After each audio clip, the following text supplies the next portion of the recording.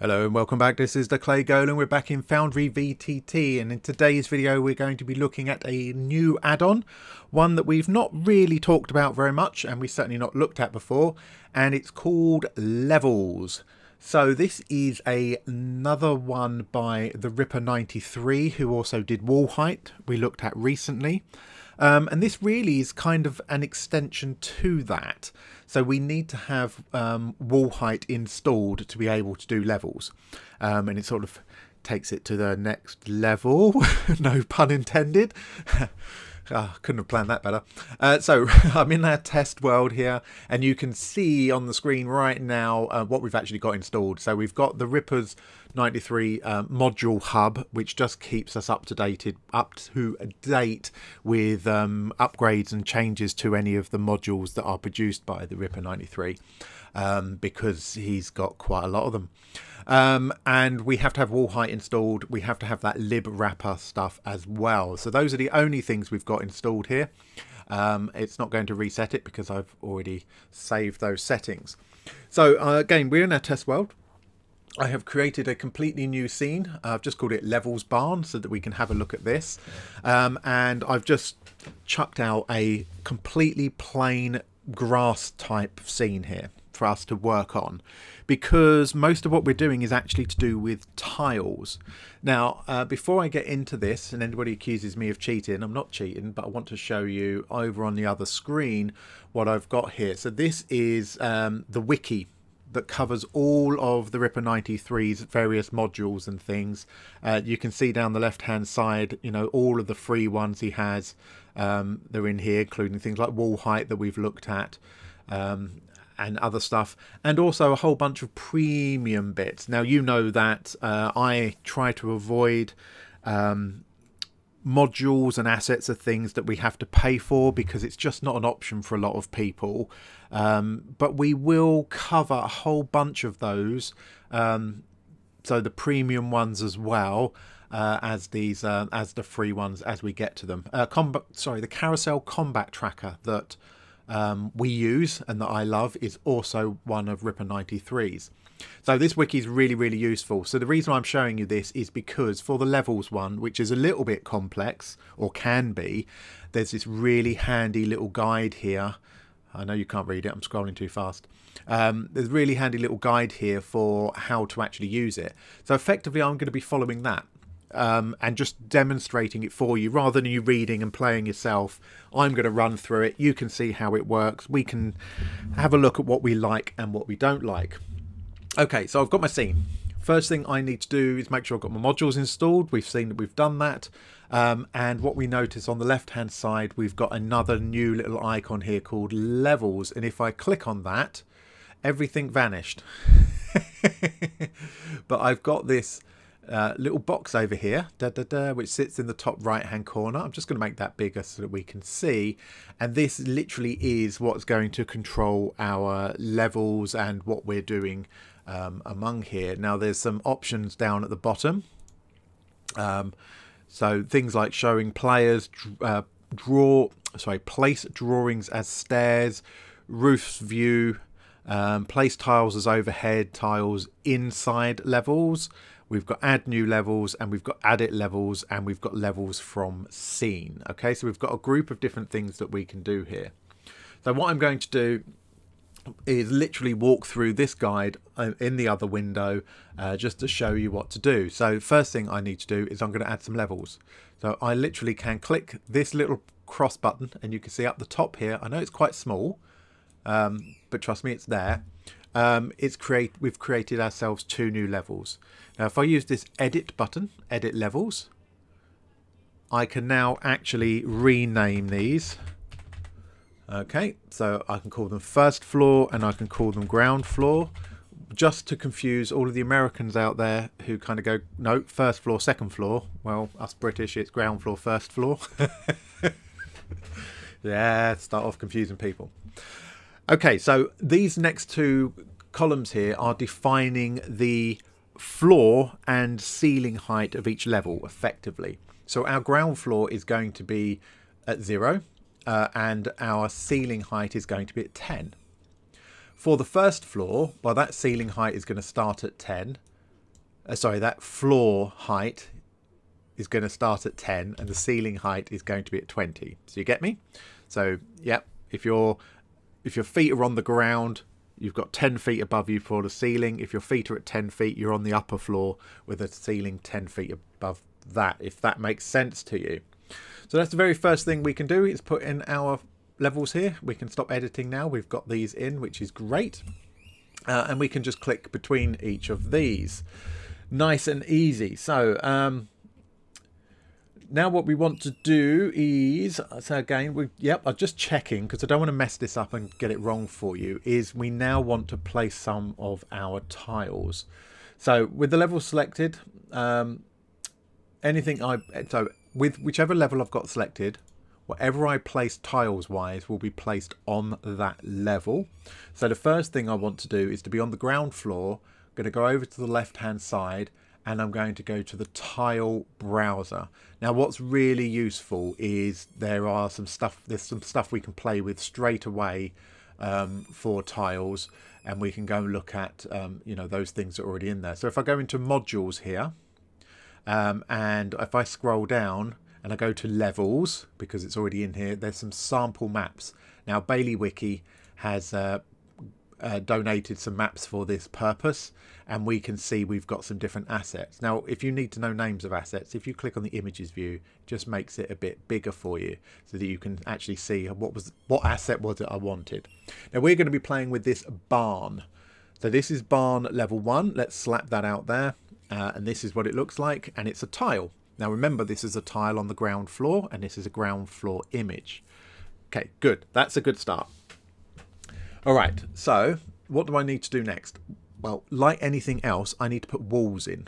Okay, so I'm going to go to my walls tool. You've seen me do walls hundreds of times. Sometimes really well, sometimes not so well. Let's just slap all the walls in places where walls make sense, just like we would for anything else. And I'm actually going to make these two barn doors separate doors. I also going to do the same over here for this little storage shed. I'll just move that a little bit. Now because I've got the walls module installed, when I hover over any of these, can you see it saying the bottom is at 0 and the top is at 10? Because it knows, it's automatically looking, going, hang on a minute, we've got another level above this. This ground floor only goes from 0 to 10. So these walls are automatically showing at 0 to 10. Now I want to highlight both of those, and I'm going to change those to be doors. And of course I can add sound to them if I wanted to. I don't need to bother for this purpose. But look at wall height. Okay, so just confirming it's automatically set those for us, which is great. I'm going to do the same down here. Could have done them all at the same time. Create this as a door. They're going to be closed, and I'm going to make those heavy wooden doors. Just why not? Anywhere else that we feel that we need to put walls? Well, we've got these stalls, haven't we? I'm going to say that they're fencing. They can see through them, etc. They can climb over them. They're not particularly high. Depends what those stalls are for. If they're for pigs or something, they don't need to be particularly high. But for simplicity purposes, let's not do that. All right, so we've done the walls. Now we want to look at the upper floor. So on the right hand side in our levels, we're going to click on first floor. All my walls have disappeared because there's no walls up here. We're now floating above that ground floor. And we now need to go back to our tile browser. And we now need to find, let's just move this over to the left. I know it's this one, but again, if I open this up, we can see this is barn level 2. And yeah, I haven't dumped that perfectly, but that's okay because I'm going to move it. And this should line up. So we can see we've got those posts there, and we should be able to line up this one. And it's just snapped into exactly the right place. So remember, we're now on the upper floor. We've got that in. It's at the same scale. Beautifully done. We can now go in and add walls for this as well. So let's start down here. The excitement of watching me do walls, right? Now remember, these walls, go on, take a guess how high these walls are going to be. are also going to be 10 foot. They're going to start at 10 foot high, and they're going to finish at 10 foot. I've just put that in because I'm going to make that a window. Now this is a walkway here. So what we don't want is people just walking off and falling down. So I am going to put a wall around here, a wonky wall, admittedly. Shush you. But I am going to do that. This I'm going to make a window at the bottom here. So restrict movement, yes. Light restriction, none. Sight restriction, none. Sound restriction, none. Absolutely fine. That's effectively gives us a window.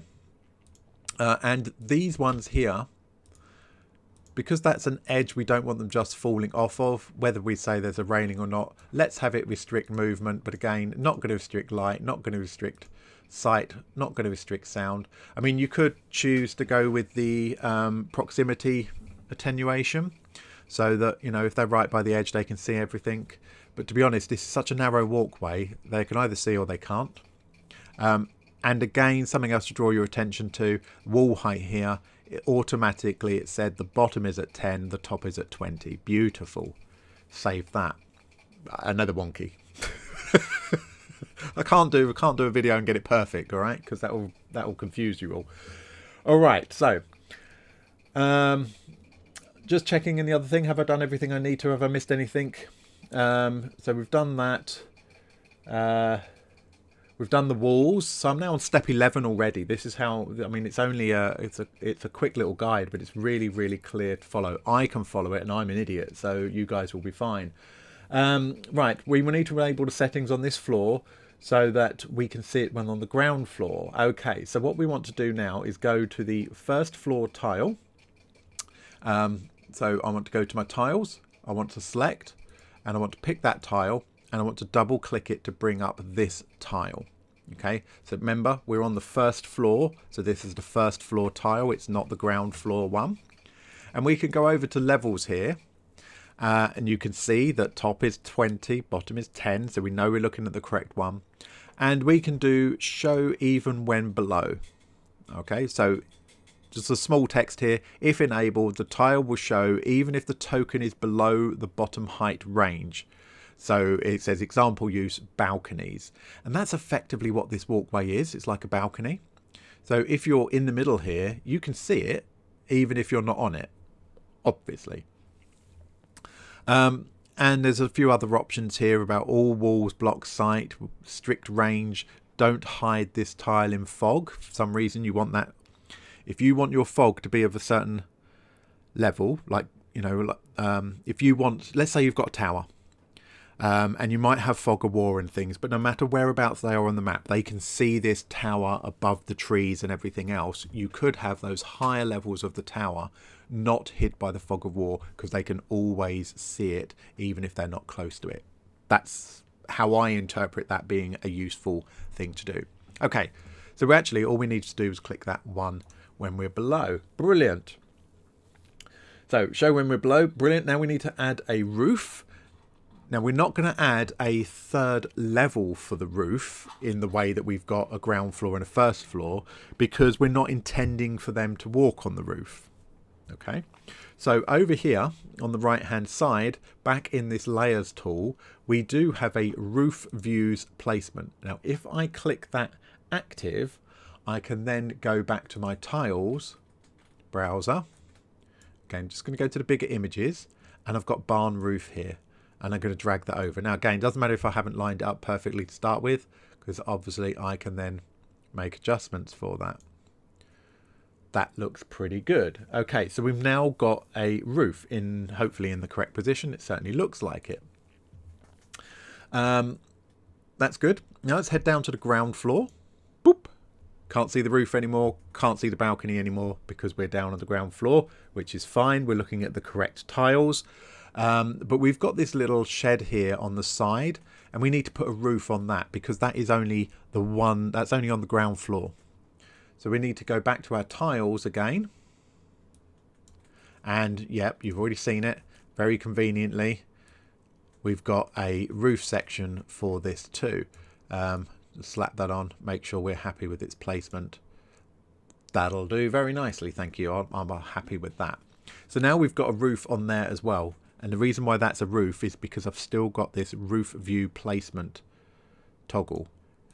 Okay, so on this floor, if I toggle this on and off, it will show me roof, not show me roof, show me roof, not show me roof. If I go to the first floor, show me the roofs, don't show me the roofs, show me the roofs, don't show me the roofs. Nifty, huh? All right, so we've done that. So the last step we need to do is, back to the ground floor, is we have a ladder here. This ladder comes up here to the first floor. So somehow we want to create a trigger. Now, previously we have looked at active tile triggers where we could go, well, actually, if they step on this tile here, teleport them to here. We could do that. Now, that's useful for moving across the map and stuff like that. But actually, we want to move them up. So we're going to do something different here. And this is a built-in function of the layers thing, which is good. So just want to check. What I want to do is go to my drawings layer. Okay. Now, before I do that, I need to be really careful. I'm just checking. Yep. I want to head to the drawings layer. Here. Place a square drawing where the ladder is located on the top of the barn. It will create a stair. So basically, I want to create a bump that there. Now, what I've not done, and the reason why this just hasn't worked, not doing what it's supposed to do, is because I need to toggle this on over here. Can you see on the right, place drawings as stairs? So instead of just drawing a box, by clicking that, now when I draw my box, it has automatically said, oh, hang on a minute, you're not drawing a box, you're drawing a stair area. And that's done that straight away for us, which is great. Now I can go to select and I can double select this drawing. You can see its bottom height is at 0 and its top height is at 9, and that's quite important because this is how it works. We don't need to change that, it's done it automatically. Levels drawing mode. Just bring your attention to this. We've got stair, which basically means it goes in both directions. You can go up the stairs, you can go down the stairs.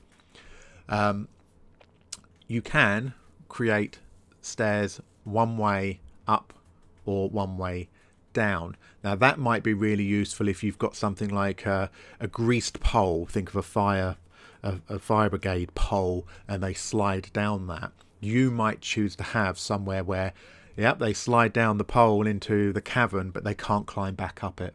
That's not going to happen unless they actually, use other methods, fly spells or whatever. So you could do that. Once they go down, they ain't coming back up that way. If you wanted to, we're going to leave it as normal stair. We don't need to change any of these things. We can change the text here rather than stairs level 0 to 1. We can change it. We can just call it ladder. That'll do. It just says ladder. If it's not really obvious, that's what it is. Okay, so we've created everything now. We've created walls. We've created our 2 levels. We've put roofs on. We've put our doors in. We've put our ladder in. Now it's time to test it. I can actually close this levels bit completely. Don't need that anymore. We've done. Let's drag. Of course it's going to be Haley. It's always going to be Haley. We can pop Haley out here on the map. Haley can't see anything. Hang on a second. I think I forgot to say global illumination. Thank you very much. That's better. All right, Haley, try that again. So Haley can now wander around, and as expected, our walls are working just as we want. So she can walk all the way around here, around the outside of this building.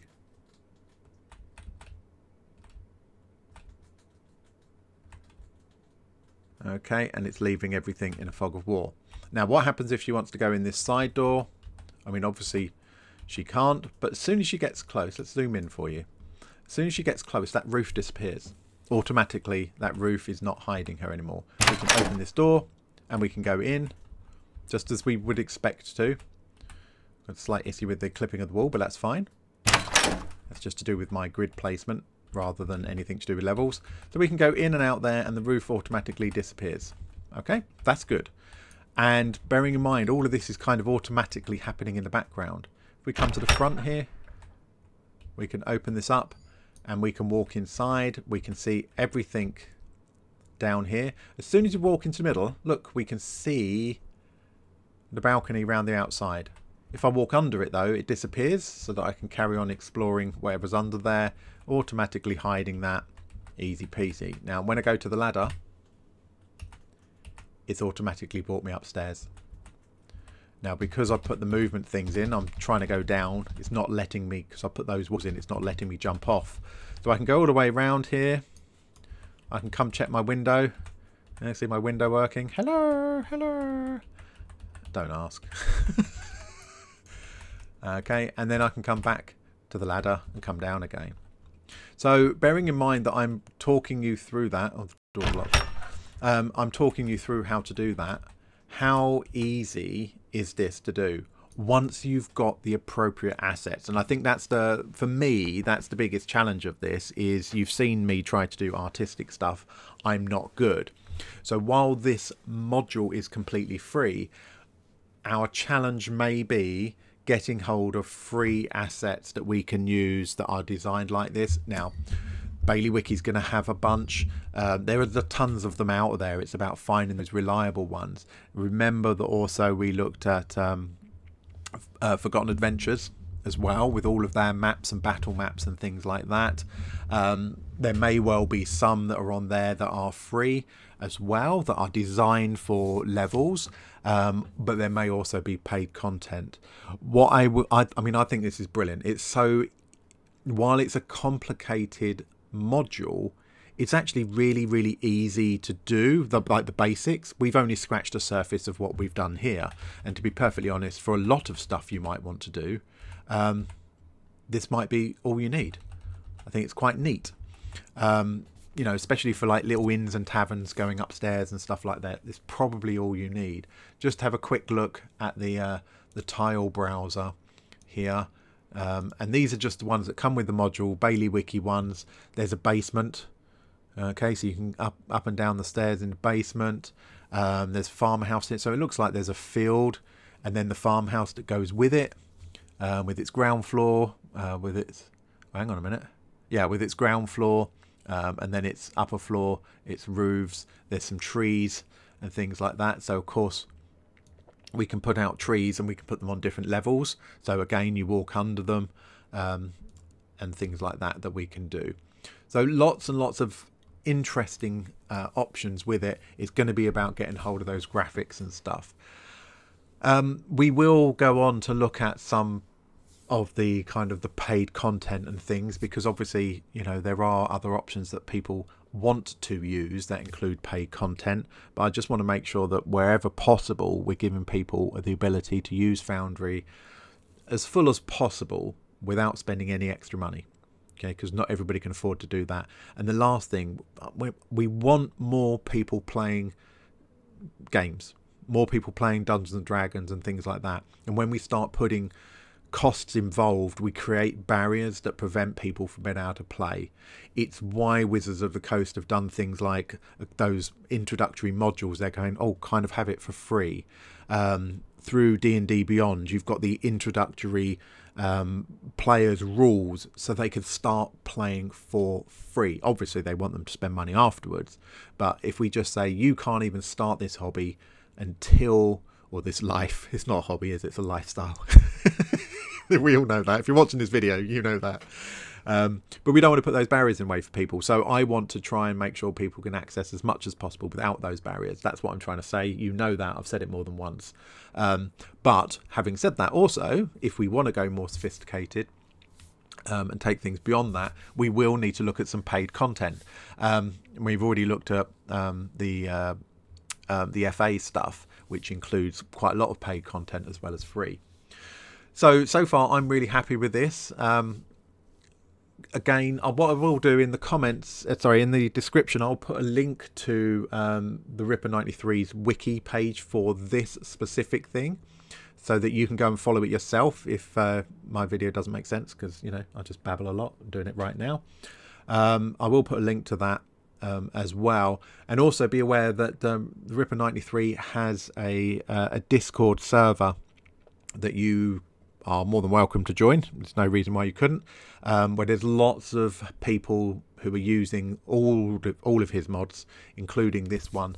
If you get really stuck and you want help, they may be able to point you in the direction of assets and things like that. So it's really good. Just want to point out, by the way, this video is not remotely sponsored or anything by the Ripper 93. I just like what he's doing. I like his stuff.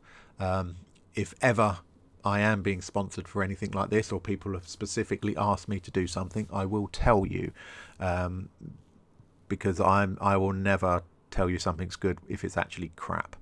I just won't, because it doesn't help anybody. I'm going to stop mumbling. Thank you for watching, guys. Let me know if you're using this already. If you know where there are assets that we can share with everybody else, that would be really, really good. Obviously, make sure that those assets are free to use. Okay, we don't want to be infringing any copyright or anything like that. Nobody paying for content and then distributing them. Thank you. Certainly not through my channel. That would be great. But yeah, let me know what you think. I think it's beautiful.